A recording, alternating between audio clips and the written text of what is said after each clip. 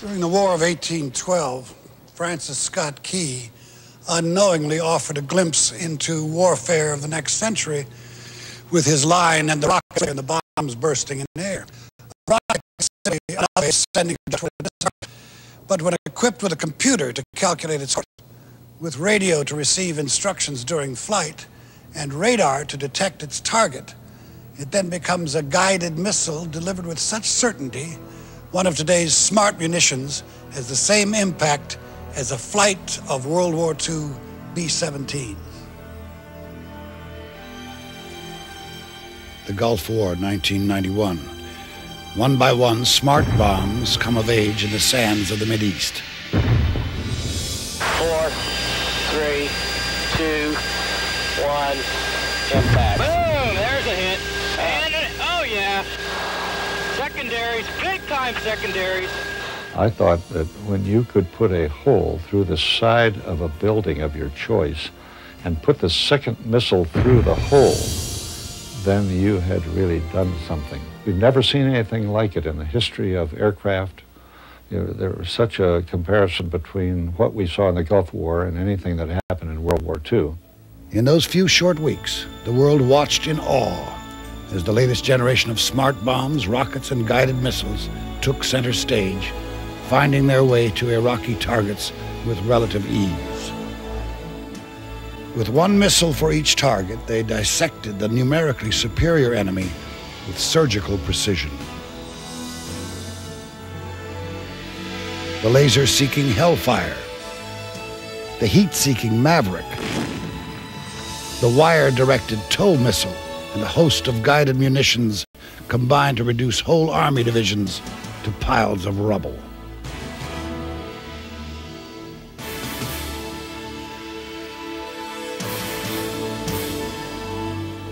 But the most devastating missiles launched against Iraqi positions weren't guided at all. Instead, they were fired in mass from the most lethal weapon of its kind, the Multiple Launch Rocket System, the MLRS. Always on the move to avoid enemy detection, the three-man MLRS crews carved their way across the Saudi Arabian desert with capturing efficiency, depending solely on their onboard computer to navigate them. Upon command from their digital radio link, they would pause briefly, arm, and fire.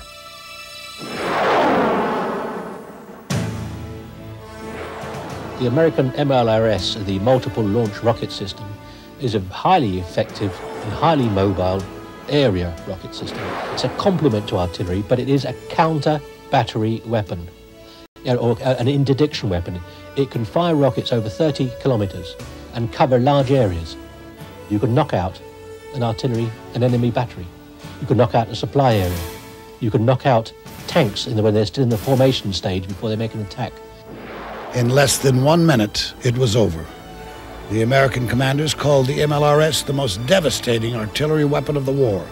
20 miles away, the Iraqis simply called it Steel Rain.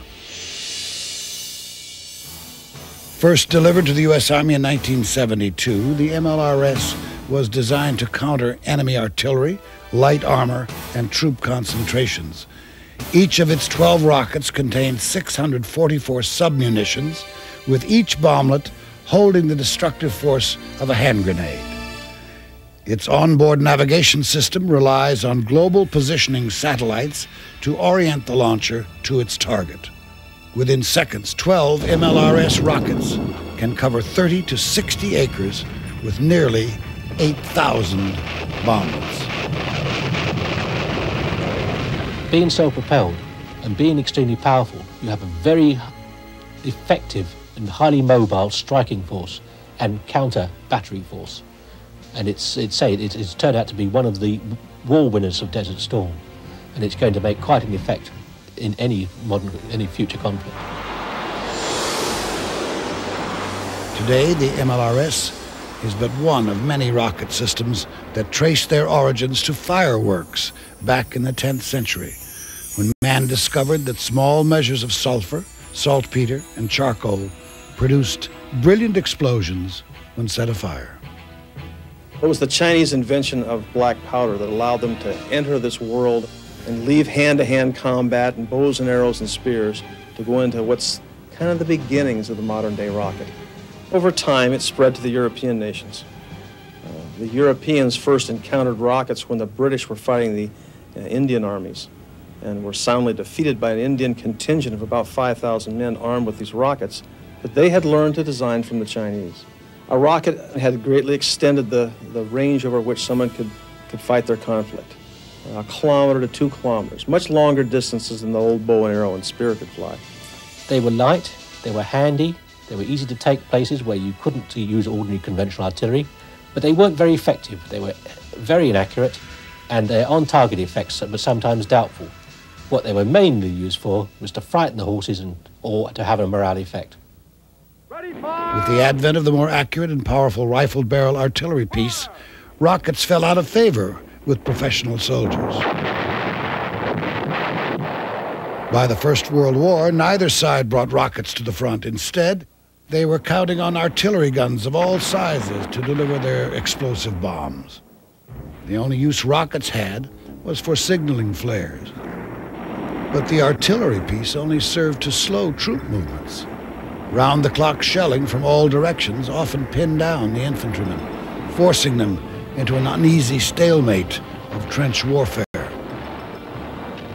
For both sides, the future of bomb delivery rested with the highly maneuverable aeroplane. With thousands of soldiers marching toward the front on any given day, the temptation to bomb them from the air seemed too great for reconnaissance pilots to resist.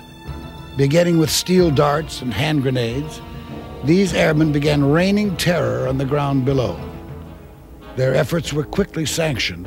In late October of 1915, the British Royal Flying Corps issued a memorandum for all reconnaissance airplanes to be outfitted with the new gunpowder-packed aerial bombs. They were very often designed more with a spirit of hope than actual achievement, because most of the early bombs were quite simply canisters of explosive, literally dropped by hand over the side of an aircraft. The effectiveness and accuracy was somewhat less than the designers intended, to put it mildly. But towards the end of the war, they were being used to attack marshalling yards, supply areas, towns, generally creating the effects that became so common during the Second World War. By 1917, military commanders were already looking to the future of bomb delivery systems. With the help of Orville Wright, the U.S. Army attempted to build a flying bomb with a gyro guidance system. The machine, nicknamed the Bug, was a small, pilotless airplane powered by a conventional engine. But the Bug never saw combat. Missile development had to wait until the right kind of guidance system was discovered. 2 years later, an obscure American professor, Dr. Robert Goddard, borrowed the theories of the Russian scientist Konstantin Tsiolkovsky and built an engine that mixed liquid oxygen and gasoline in a combustion chamber. He found that when his liquids were pumped and burned at high speeds, their exhaust produced an extraordinary amount of thrust. He operated in the Americas, mainly as an adjunct as university research projects, things like that. But his funding was always less than the subject really required. He was operating by himself virtually, or with very small teams. But some of the rockets he produced were very advanced, and some of the propulsion methods, the principles, are still in use to this day. By the late 20s, Dr. Goddard's rockets were reaching heights of several hundred feet, but in his own country, his work was largely ignored. It was halfway around the world in Germany, where Goddard's research found a receptive audience. In 1927, the Society for Space Travel was founded, and its young scientists eagerly began testing rocket designs of their own. 3 years later, as the group was facing bankruptcy, they received an unofficial contribution of 5,000 marks from officials in the German army, who recognized that rocket research wasn't mentioned in the 1921 Treaty of Versailles. It wasn't long before the Society found another well-heeled sponsor who shared their dreams of conquest in the sky. By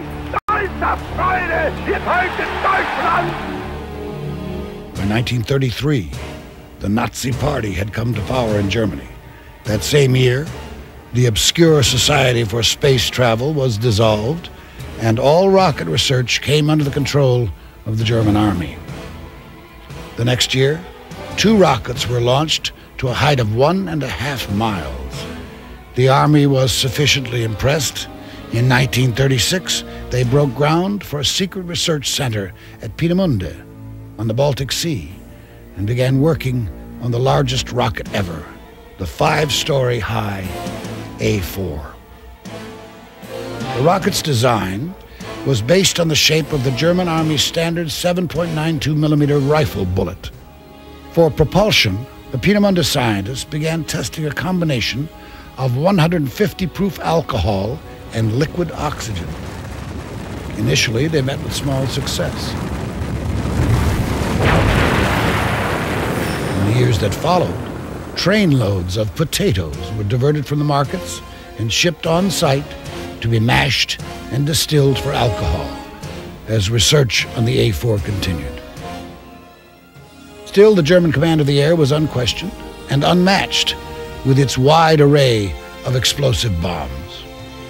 Between the wars, bombs in outline and general design changed but little, but their explosives certainly did. Improvements in chemical industry, industrial processes, both towards the end of the Great War and between the wars, meant that pound for pound, or size for size, explosives became much more powerful. They produced a much bigger bang. And some of these more advanced explosives were already in use in aircraft bombs by the time the Second World War started. On September 1st, 1939, Germany attacked Poland from the air with more than 2,000 planes, disrupting supply lines and military communications while smashing a path for the mechanized army to follow. For the first time, airplanes were used on a wide scale for pinpoint target bombing.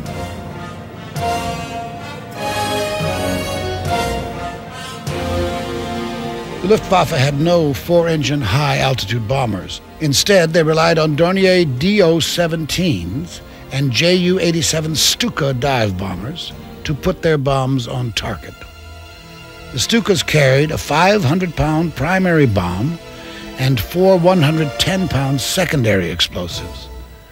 Their classic attack position was a steep dive directed at the target. At the last possible moment, the pilot released his gravity bombs and quickly pulled up.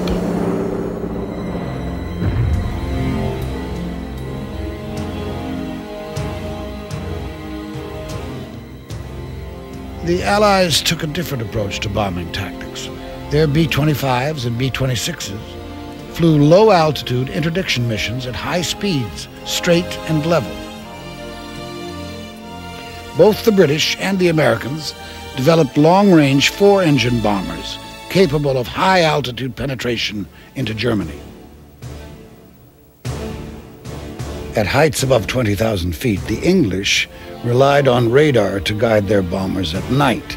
The Americans flew their bombing missions by day and counted on the top-secret Norden bomb site to strike their targets.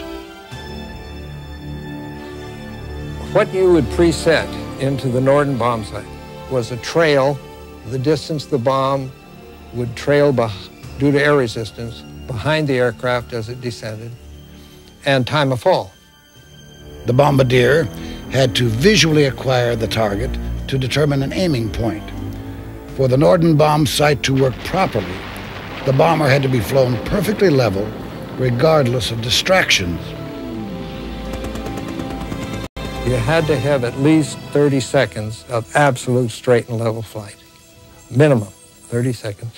Would be great to have 70 seconds because you could synchronize better. When the bombardier had identified the target area, he had the capacity to swing the sight onto the target, and then he could clutch into the autopilot. When he clutched into the autopilot, the bomb sight controlled the airplane. Once the preset crosshairs reached the target aiming point, the Norden sight automatically released the bombs. The sight put the bomber over target but couldn't guarantee precision. With 10 500-pound bombs apiece, it took an average of 300 B-17 bombers to strike one target in a single mission. The buildings in Germany were often constructed from stone and masonry, requiring bombs with high explosive strength. But in Japan, the architecture consisted mostly of wood and paper, an ideal combination for bombs designed to start fires. On the Marianas Islands in March of 1945, 300 American B-29 bombers were loaded with a new type of bomb, napalm incendiaries. Their destination, downtown Tokyo. The best radar operators were chosen to fly ahead as pathfinders to find and mark the target. Pathfinders took off about 55 minutes ahead of the rest of us and drew a great cross of fire, like an X, on the ground by dropping their bombs along two intersecting lines. When we came along, our job was to enlarge that cross into a huge fire. The B-29 bomb bays carried 14,000 pounds of the incendiary bombs, each made from jellied gasoline and magnesium. This was dropped from the bomb bay in such a way that at about 1,000 feet or so, it was set so that bands holding the bomb together would release, and then it would turn into what we called 38 bomblets, or little bombs, that were filled with napalm, and whatever they hit, they ignited. They stuck to, and they burned and burned and burned. They scatter everywhere, on roofs, in gardens, in houses, all over the place, and they continue to burn, and heat can build up to such an extent that we get the phenomenon known as the firestorm. Air is sucked in to this maelstrom, and it stokes the fires, so the fires get even hotter. We had this effect at Dresden, in Hamburg. Things like bottles melted, slates cracked, bricks just shattered, and the actual intense heat is absolutely extraordinary. Now, with this updraft, suddenly the airspeed started to increase. There's only one thing I could do. I started to pull the power back so that I could maintain my altitude. But I quickly found that even though with all four throttles back at idle, this aircraft is going up 2,000 feet a minute, and the speed is increasing. And so I had to allow the airplane to keep climbing to keep from ripping the wings off the airplane. For strategic bombing theorists of the day, military dominance demanded massive demolition. Consequently, an average of 388,000 civilians lost their lives each month during World War II.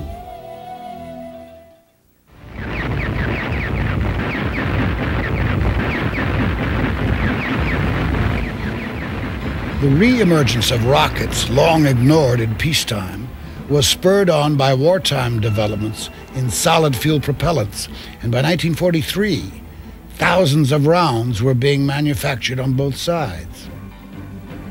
During the Second World War, the rockets really came to prominence as a supplement to artillery. They did not replace artillery. They were a cheap, relatively easy to use alternative that could cover vast areas in a very short time. This ability had to be paid for by the fact that they were relatively inaccurate. In other words, you couldn't be sure that one rocket would hit one target. You had to use them in vast numbers.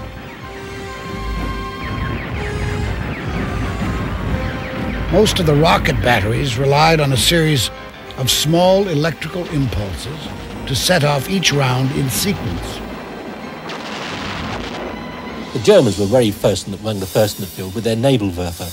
These were like little six-barreled rocket launchers, later developed into numerous models, but they were used in battalion-sized strengths, as many as 18, 20, 24 of these things going off at once, each firing 6 rockets. And what if you were underneath that lot? It certainly ruined your day. One of the first successful American rockets was also one of the smallest. The shoulder-launched bazooka fired an armor-piercing shell that could knock out a tank at over 200 yards and was effective on lighter stationary targets up to 750 yards. Another use for the rocket was as a battlefield minesweeper.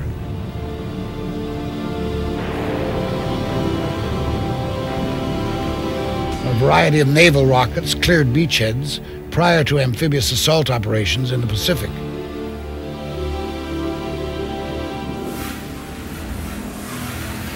Still other models found their way under the wings of airplanes. When the aircraft pilot aligned the aircraft, got the rocket pods pointed in the right angle, and the rocket left, because the rocket cannot correct its course, the ground target was probably the most vulnerable and the best application of the rocket. They were best used against things that were fairly soft targets. Rockets did not carry highly penetrating warheads, but they may have been carried the type of warhead that would do good against troops or trains or ships, things like that that aren't heavily armored. But perhaps the greatest rocket of all was finally coming of age in Germany. After years of testing, the first successful A4 was launched in October 1942. After the Allies invaded the beaches of Normandy, Hitler turned to the A4 to strike back. He renamed his pet rocket 𝘽𝙧𝙪𝙩𝙬, Revenge No. 2. The A4 was now the V2.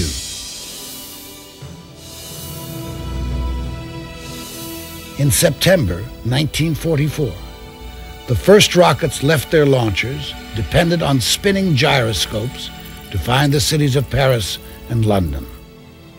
There was no need for any control from the launcher. Once the missile left and the right coordinates were put into the computational device, the missile would measure its own speed, measure its own attitude, meaning its angle, and control that attitude and tip its course that when the right range had been accomplished, the missile would tip down and close on back on the ground where it was intended to intercept.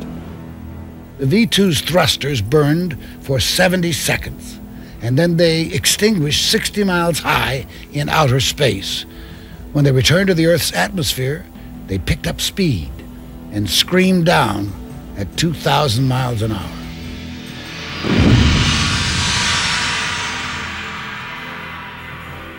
They couldn't pick the building, they couldn't pick the block where they'd land, but they could probably pick the city where they would hit. There was no way of retaliating it. There was no defense against it.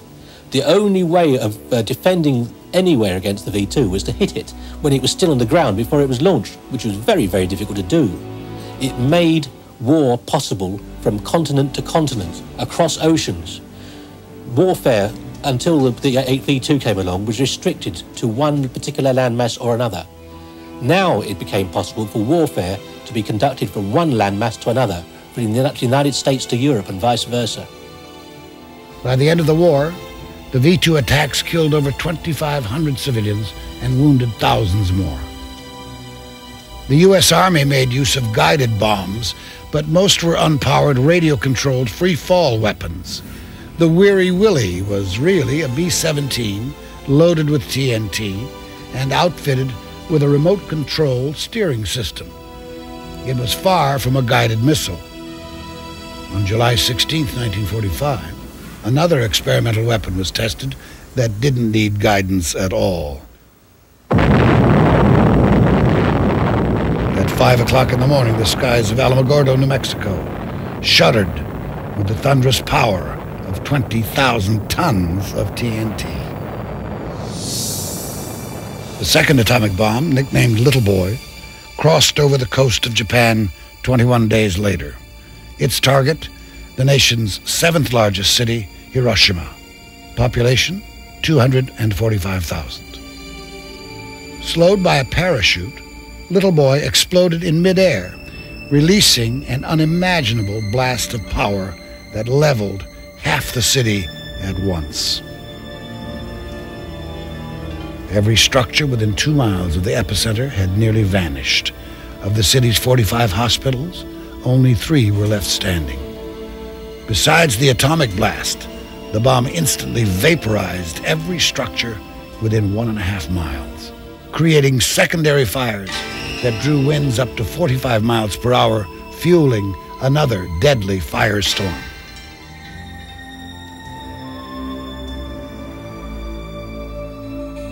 The original purpose of the atomic bomb was as a super high explosive bomb.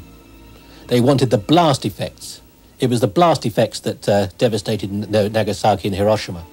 What they didn't realise was that they were unleashing the power of the atom. Deadly to human organs, nuclear radiation slowly killed thousands of victims.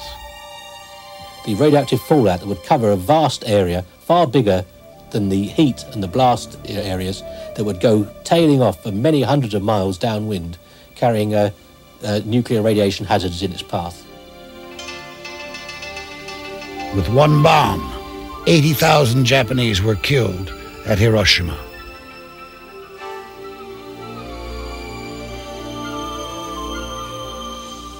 The atomic bomb brought the Second World War to a rapid close. The Soviets exploded their first atomic bomb in September of 1949, but by that time, American scientists were developing something far more powerful, the thermonuclear bomb. A year later at Bikini Island, atomic bombs were again exploded in the Pacific. The Bikini tests of 1945-46 was a whole series of them. What they were basically trying to do is to find out exactly what sort of genie they'd actually unleashed from the bottle. It was all very well in theory being able sort of creating the atomic device that went off at Alamogordo in July 1945, and the ones that went off in Nagasaki and Hiroshima. What they really wanted to know was what sort of empirical data could they gain from this device. Actually, how powerful was it? What effects would it have? How far would the fallout go? What effects would it have on targets on the ground? At Bikini, they used warships. But they also had measurement devices on the atolls to measure the blast, to measure the damage inflicted, to work out what sort of casualties they would actually produce. The atomic testing continued at Alamogordo as scientists wrestled with the power they had created. It's quite an involved way they measure the effectiveness. It's a rather crude rule of thumb. They measure in what effect would 1,000 tons of TNT going off be. The Hiroshima and Nagasaki bombs were 10 or 20 kiloton bombs, 10 or 20,000 tons of TNT. By the time they finished with atomic bombs, they were up to 500,000 tons of TNT. And some of the hydrogen bomb goes up to 50 million tons of TNT. By 1952, the Americans were closing in on the hydrogen bomb. In November, they unleashed it with a force 1,000 times the blast of Little Boy. At the close of the Second World War, many German scientists relocated to the United States, continuing their research on liquid-fueled rockets and missile guidance systems.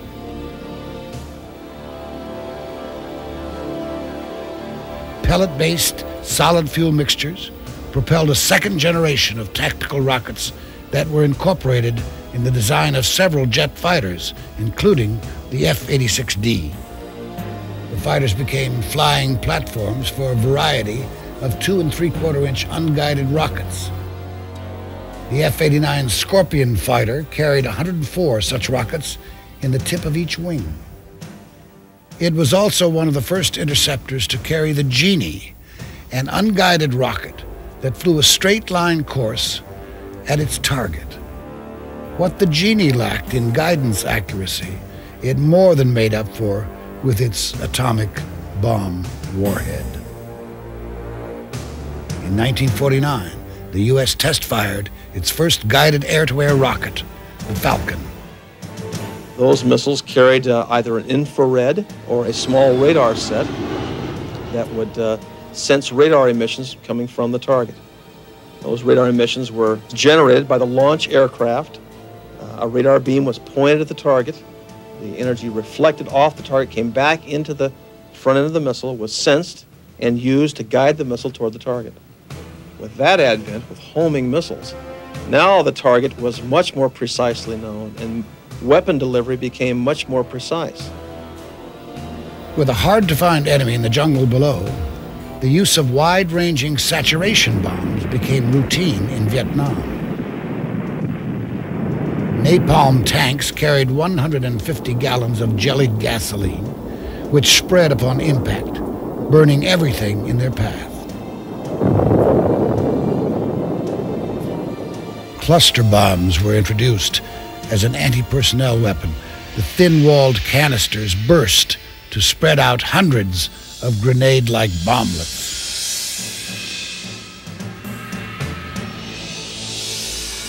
Spring-loaded air brakes called snake eyes were added to gravity bombs to give low-flying jets a chance to escape their own fragmentations. About the size of 2 refrigerators, Big Blue 82 was one of the largest conventional bombs in the world. Weighing in at 15,000 pounds, Big Blue was so heavy it had to be delivered from a C-130 cargo plane. In Vietnam, it was used to create helicopter landing zones in dense jungle areas with a shock wave that nearly equaled a small nuclear bomb. In Desert Storm, Big Blue was dropped to clear Iraqi minefields in southern Kuwait. By today's standards, the bombing campaign in Vietnam was ineffective. Strategic aircraft were only able to get their bombs within 500 feet of their intended target 50% of the time. The issue was that we could deliver many, many tons but not strike the specific small target that in fact might be of military interest. The goal became then to be able to steer a bomb very precisely to that target.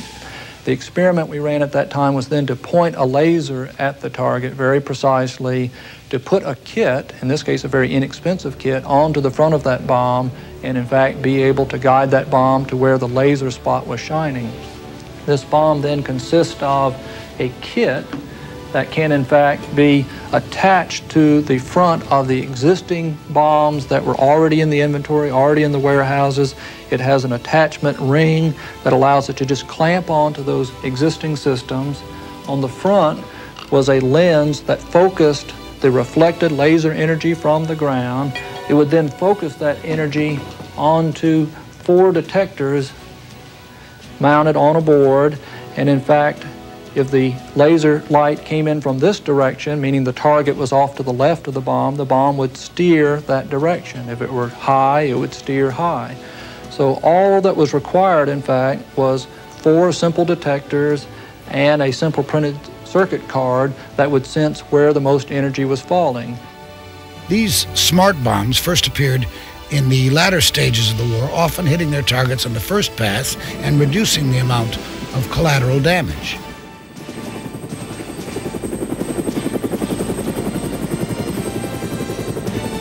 The 2 3/4-inch rockets, so prevalent on the 50s-era jet fighters, found a new and permanent home alongside the UH-1 Huey and Cobra helicopters.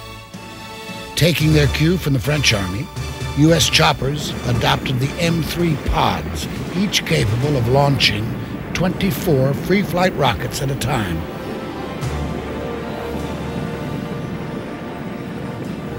In 1970, the Army replaced its 106mm recoilless rifle with the revolutionary TOW missile.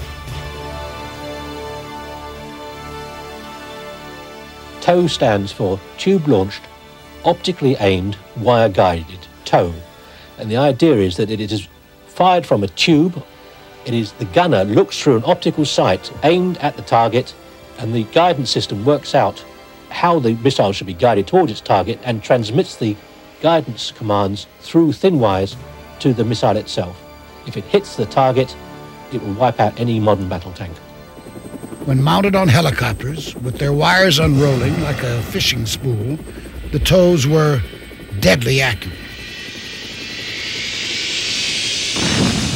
The idea was to get instructions from the operator to the missile to tell it which way to turn to stay on course. The operator is observing the missile and observing the target. With a wire, you had a covert, closed communication line that couldn't be jammed, couldn't be heard by an enemy. He never knew that that missile was being fired against him. There was no radio broadcast that he could pick up with a little sensitive receiver and say, "Aha, I'm being attacked." He didn't know he was being attacked. The TOWs were so successful in Vietnam that 4 generations of the missile have followed. Today, TOWs can be found mounted on the highly mobile Humvee. The Army's M2 and M3 Bradley fighting vehicles have the TOW built right into them. With their shaped charge warhead, they provide the ultimate ace in the hole against more heavily armored tanks.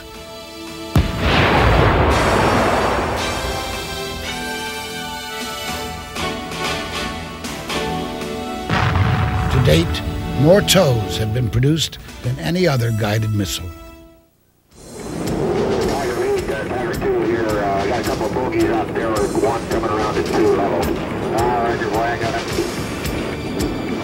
All right, there he goes. He's going down. You got him. All right, boy, that's a good deal. Roger, we got 4 of them coming in here on at 7 o'clock. Hang on. First tested in 1953, the Sidewinder revolutionized air-to-air combat. With an infrared seeker inside its nose, the Sidewinder homes in on the heat produced by its target's jet engine. Also introduced in 1953, the larger air-to-air Sparrow missile picks up radar signals from its own jet aircraft once it locks onto an enemy plane.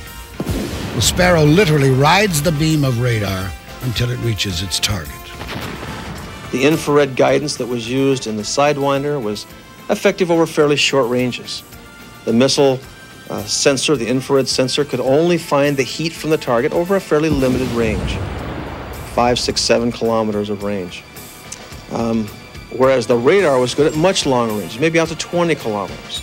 So they began to fall into kind of regions of application. Sidewinder in the short range engagements and the Sparrow at the longer ranges.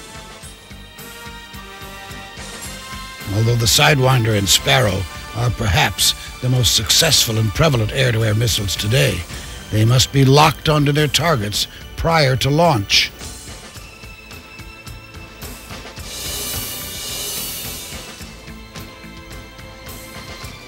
The Navy's primary long-range missile, the Phoenix, is one of the most advanced weapons of its kind, using a guidance system that provides high-tech defense for surface ships at sea. That's a type of guidance where there is a mid-course guidance where the seeker is not yet locked on. A type of guidance where the missile is able to fly in the general direction of the target and then transfer to a terminal mode in which it then is able to see the target with its own onboard sensor. With microchip technology, the Phoenix is able to turn on its own radar system once it gets close enough to the target. Now, once they're locked on in their terminal mode, there's no need for any help from the launch platform anymore. But the missile is then able to affect its terminal guidance and kill the target. So the advantage in going to this next generation beyond the Sparrow Sidewinder is extended range of engagement, much longer ranges. The massive Soviet tank buildup in the early 70s led to the advent of air-to-ground missiles like the Maverick. The Maverick uses a TV or infrared-like sensor to acquire the target up in the nose of the missile. The pilot flies over the target area, using his onboard sensors, finds the target. Without having to point the aircraft, points the missile seeker at the target. When the missile seeker is locked on, is then able to fire those missiles, affect his launch, turn and go home. The Apache helicopter was one of the most effective platforms for the Hellfire missile in Desert Storm. Operational since 1984, the Hellfire senses and locks onto its target by finding a laser beam transmitted by another helicopter or soldier on the ground. The invisible laser energy reflects off the target and is picked up in the nose of the Hellfire. It uses a very sensitive laser reception device, a small camera that senses this radar energy, a camera that's mounted on gimbals or hinges that allows it to point and find that radar energy. Once it finds that radar energy and the missile sensor is locked on, the missile can then be launched, the motor ignited, leave the rail, fly any course it needs to get a good approach on that target, and then fly a collision course and impact the target. And as long as the laser beam is held on the target, that Hellfire missile will hit that target and destroy it. During Desert Storm, a battalion of Apaches armed with Hellfires destroyed over 100 tanks and 40 armored personnel carriers in the course of just 1 hour. A direct descendant of the Vietnam-era smart bomb is the GBU-15 attachment kit designed to hook onto a 2,000-pound explosive bomb. In the nose of the GBU-15, a TV camera records its flight path after launch. By sending correcting signals back to the bomb fins, the pilot literally flies the bomb into its target. Today, guided missiles have transformed the battlefield to an extent that warfare has reached an entirely new technological plateau. Now that bombs can strike their targets precisely rather than approximately, military commanders have had to reassess the ways conventional wars are fought, thinking of force in terms of precision rather than mass. Compared to 500 feet in Vietnam, today's bombs and missiles are expected to impact their target within 20 feet or less. At the speed in which the computer microchip is developing, missile guidance systems are sure to follow suit.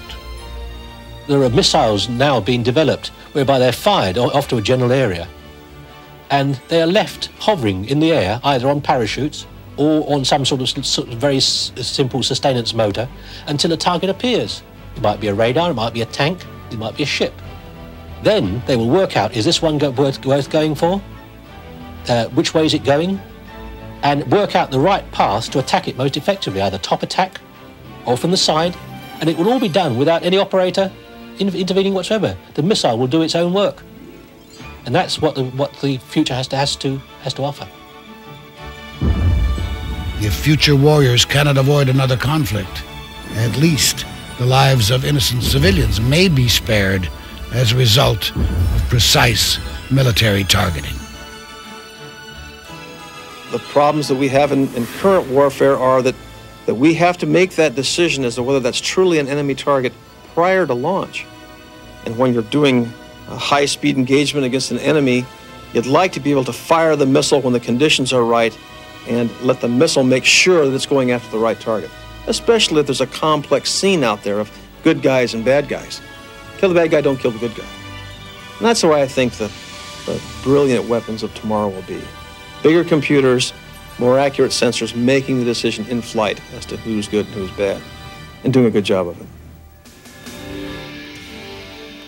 With closing speeds between opposing jet fighters often reaching 4 times the speed of sound, a pilot has only a split second to engage his enemy.